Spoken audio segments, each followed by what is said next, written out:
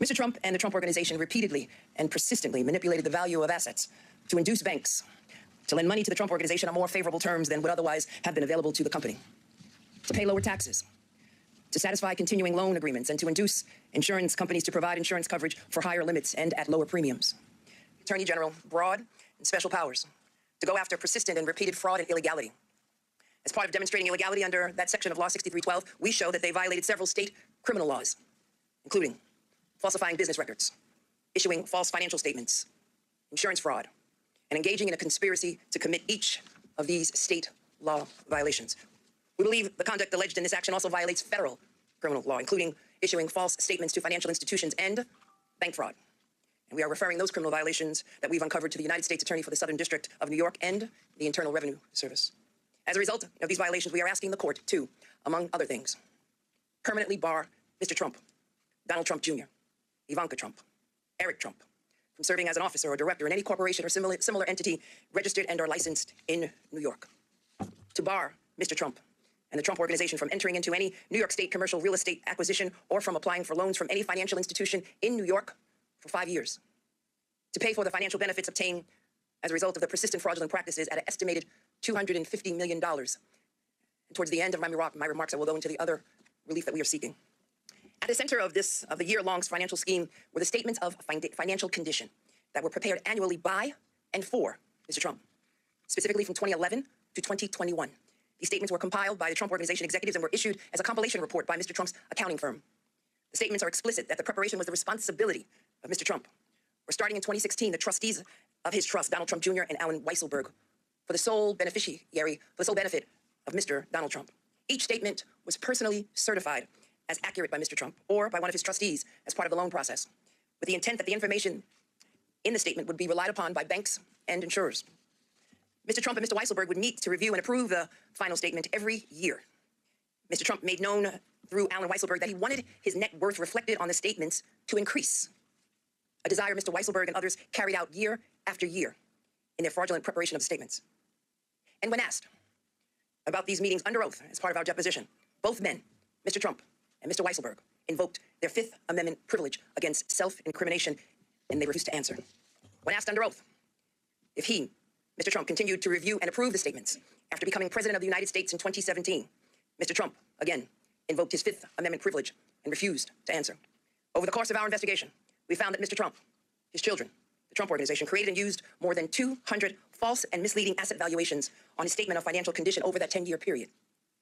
They issued statements that were in clear violation of general accepted principles in the general accounting principles in the United States, despite representing that these statements were prepared in accordance with these principles.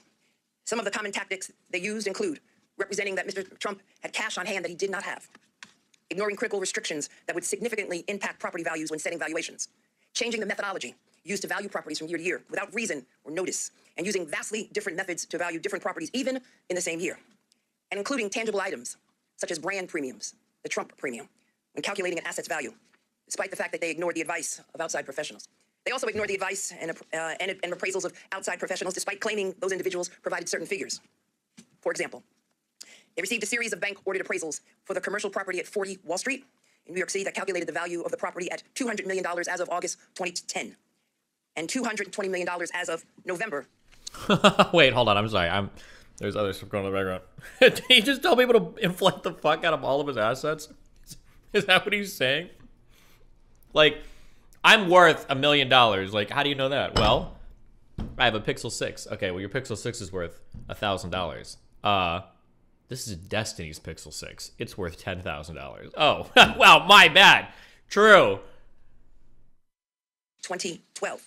Yet, in his 2011 statement, Mr. Trump listed 40 Wall Street with a value of $524 million, which increased to $530 million over the next 2 years, more than twice the value calculated by the professionals. Even more egregious, the $500 million plus valuation was attributed to information from the appraiser who valued the building at just over $200 million. Another deceptive strategy they employed was to use objectively false numbers to calculate property values. Take Mr. Trump's triplex. You know, the triplex apartment in Trump Tower on Fifth Avenue? Mr. Trump represented that his apartment spanned more than 30,000 square feet, which was the basis for valuing the apartment. In reality, the apartment had an area of less than 11,000 square feet. Bro, well, hold on. Maybe he was counting, maybe there's a little bit of verticality there, you know? Maybe he put some that Mr. Trump was well aware of. And based on that inflated square footage, the value of the apartment in 2015 and 2016 was $327 million. To this date, no apartment in New York City has ever sold for close to that amount. Tripling the size of the apartment for purposes of the valuation was intentional and deliberate fraud, not an honest mistake. Mr. Trump was intimately familiar with the layout of both the building and the apartment, having personally overseen the construction of both. Despite his sworn testimony before invoking his Fifth Amendment privilege, Mr. Weisselberg conceded that using the false square footage improperly inflated the value of the apartment almost threefold. Mr. Weisselberg admitted that this amounted to an overstatement of, give or take, $200 million. Misrepresenting the size of the apartment was only one of the many ways that Mr. Trump intentionally misvalued his asset for the purposes of increasing his net worth and inducing banks to offer more favorable terms. Mr. Trump also routinely ignored legal restrictions on development rights and marketability on properties that would significantly decrease property values. For example, how fucking funny would it be at the end of all of this that it comes out that Donald Trump like truly, when equity, debt, everything is taken into consideration, he has like a net worth of like $45 million. That would be like, it would be so fucked. Let's take Trump Park Avenue in New York. This building contains both commercial and residential space. The unsold residential condo units owned by Mr. Trump and the Trump Organization represented the lion's share of the reported value for this property. Mr. Trump and his children intentionally ignored legal restrictions on some of the units that would have drastically changed the valuation. Specifically, the 12 of those units were actually rent-stabilized apartments. A professional appraiser valued those 12 units at around $750,000, noting that the rent-stabilized units cannot be marketed as individual units for sale because the current tenants cannot be forced to leave. Despite this professional valuation, and Mr. Trump knowing full well the legal restrictions the 12 rent-stabilized units were valued, he valued them collectively on his statements at $49 million. That is about 65 times the appraised valuation. Jesus. Mr. Trump also blatantly ignored legal restrictions at Mar-a-Lago. Mar-a-Lago was valued on the false premise that it sat on unrestricted property and could be developed for residential use. However, Mr. Trump knew that Mar-a-Lago was subject to a host of onerous restrictions and limitations. Mr. Trump himself signed deeds sharply restricting changes to the property and donating his residential development rights in an effort to get a tax deduction and later to lower his property taxes on the property. The deeds also require Mr. Trump to donate over 23% of Mar-a-Lago's value to the Historic Trust for Historic Preservation if he ever sold it. Despite these significant restrictions, Mr. Trump valued the property based on the false premise that it was an unrestricted residential 18-acre plot of land that could be sold and used as a private home. In fact, the valuations represent that these restrictions don't even exist. The club generated annual revenues of less than $25 million and should have been valued at about $75 million. However, Mar-a-Lago was valued as high as $739 million. Jesus Christ. Mr. Trump used inappropriate schemes to inflate oh my the value God. of golf clubs. He valued the clubs based on their fixed assets. In other words, the money spent to acquire and to maintain them, despite being informed by valuation professionals that this practice was inappropriate for a club operating as an ongoing business. He again added a brand premium when determining the value of the club, but claimed in his statements that he did not. And he inflated the value of unsold memberships, often by hundreds of thousands of dollars per membership, even in situations where the memberships were given away for free at Mr. Trump's direction. Inflating his reported Jesus, dude, I feel bad when I round up on my taxes. When I'm like, I spent $1,872 on that trip, but I bet I could say I spent $2,000. You know, give me an extra $100 tax deduction here, save like 35 bucks. You know, I think I could do it. Damn, Trump was like that on fucking crack. Guys, if you're a D student and you're gonna cheat your way through school, you cheat yourself to a C+, okay? If you're a B student and you're cheating your way through school, cheat yourself to an A-, okay?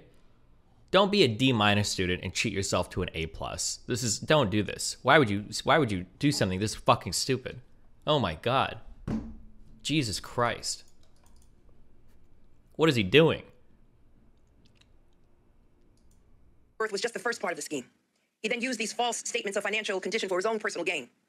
Mr. Trump and the Trump Organization have obtained hundreds of millions of dollars in real estate loans and insurance coverage using these statements. Mr. Trump was able to secure a much more favorable loan term. Careful, that rounding up was in a video game, right? This is going to be a lot. Dude, if I ever got audited, I'm pretty sure I would fucking get money back. My effective tax rate in this goddamn fucking country is like 42% or some shit. I pay so much in fucking taxes. The IRS can come and try to milk more from my dead body. They're not getting another fucking cent into me. My taxes are up and up. Report me! Report me! Do it! Waste your fucking time. Bring the auditors into my house. They're going to look at the auditor's going to open my tax file. He's going to see how much money I made, and he's going to see how much I paid in tax. And he's going to be like, you know what? Mr. Bunnell, we're gonna leave these alone because it's probably good, and they're gonna walk the fuck away.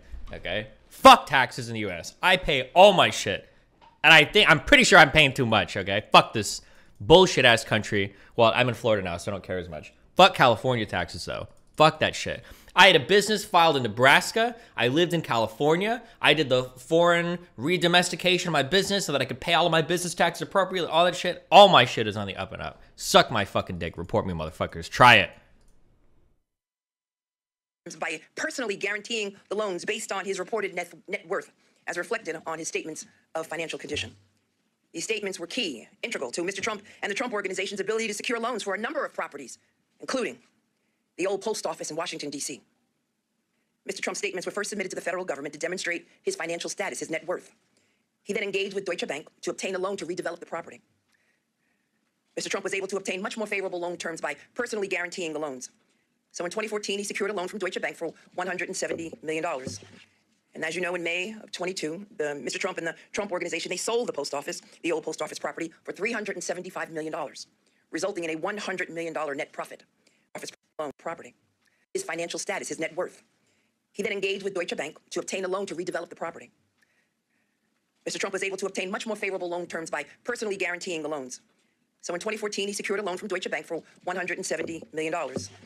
And as you know, in May of 22, Mr. Trump and the Trump Organization, they sold the post office, the old post office property, for $375 million, resulting in a $100 million net profit, which was a result of a loan he was able to obtain through the use of false and misleading statements of financial condition. Separately, Mr. Trump and the Trump Organization saved an estimated $150 million by receiving favorable interest rates that were only provided based on the false and misleading statements of financial condition. We also believe that he illegally saved millions of dollars in federal tax benefits, conservation easement donations related to Seven Springs in Westchester and the Trump National Golf Club in Los Angeles. And this conduct is not the subject of this action, but we are referring it to the IRS and to the Southern. I read this article saying Texans pay more taxes than Californians. How do you feel about that?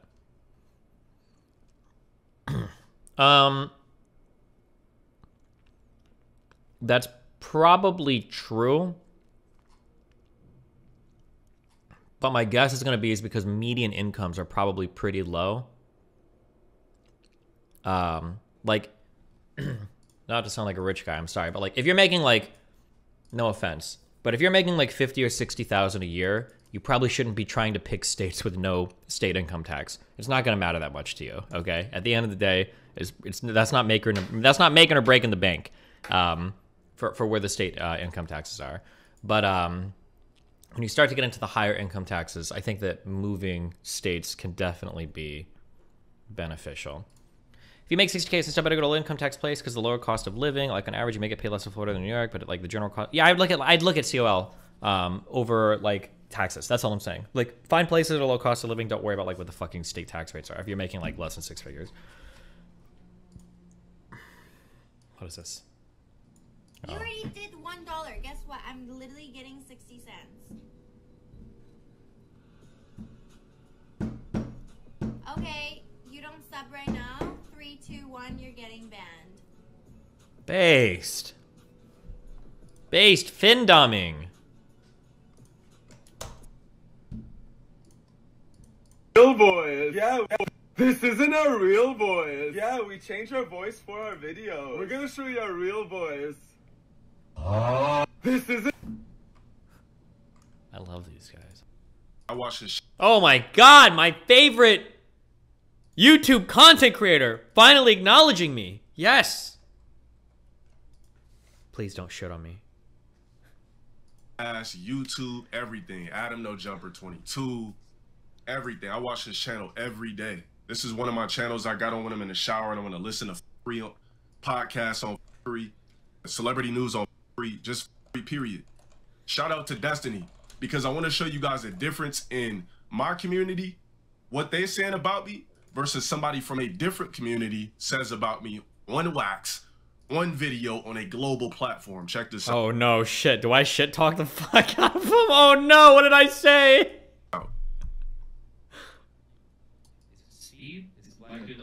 So this is obviously before he knew who I was, but he was getting me confused with Speed, but you can't really do that because I don't rock the locks and I'm not 5 foot something. Oh no, I wasn't confusing him with Speed. I was confusing Speed with another YouTube with another Twitch streamer.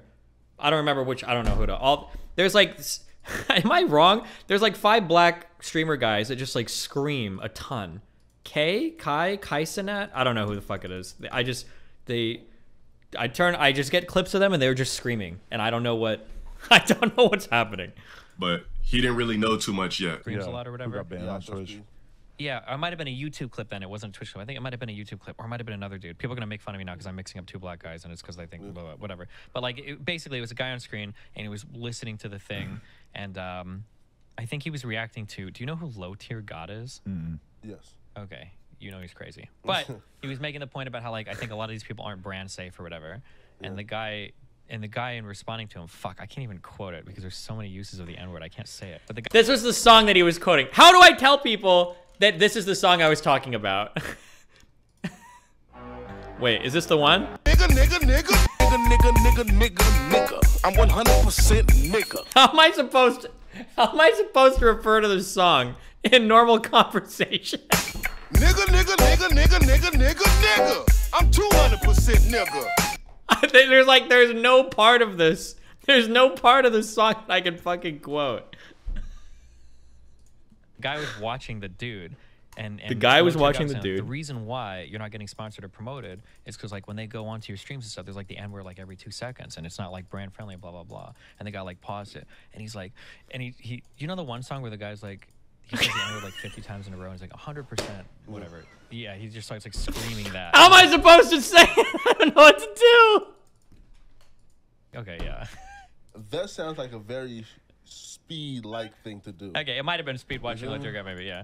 Now see the difference in see how we work. You see how somebody link the clip I'm talking about so you can understand what I'm trying to refer to. Can you link the guy Kaisenet? Is that I don't know what the guy's name is. Can you refer to can you link the clip of him responding to Low Tier God so that you can the clip in question. This is white people problems. How am I supposed to refer to this clip, okay? how lit he is. Can anybody guess why? That they wouldn't run behind Kai Cenat to put him on the front page or acknowledge him or anything like that. Why? It's bad marketing. When you go in the stream, the N-word is said 1 million freaking times. Okay, nigga. Nigga. I'm a 100% nigga. I don't know how to fucking do. I don't know how to refer to any of this conversation. I tried my best, okay? I tried my best. Fuck me, dude. How fucking awkward. I should have just said it with a soft A, but I didn't know how the guy to the left of me felt. I didn't want to start like a fight on the show, okay?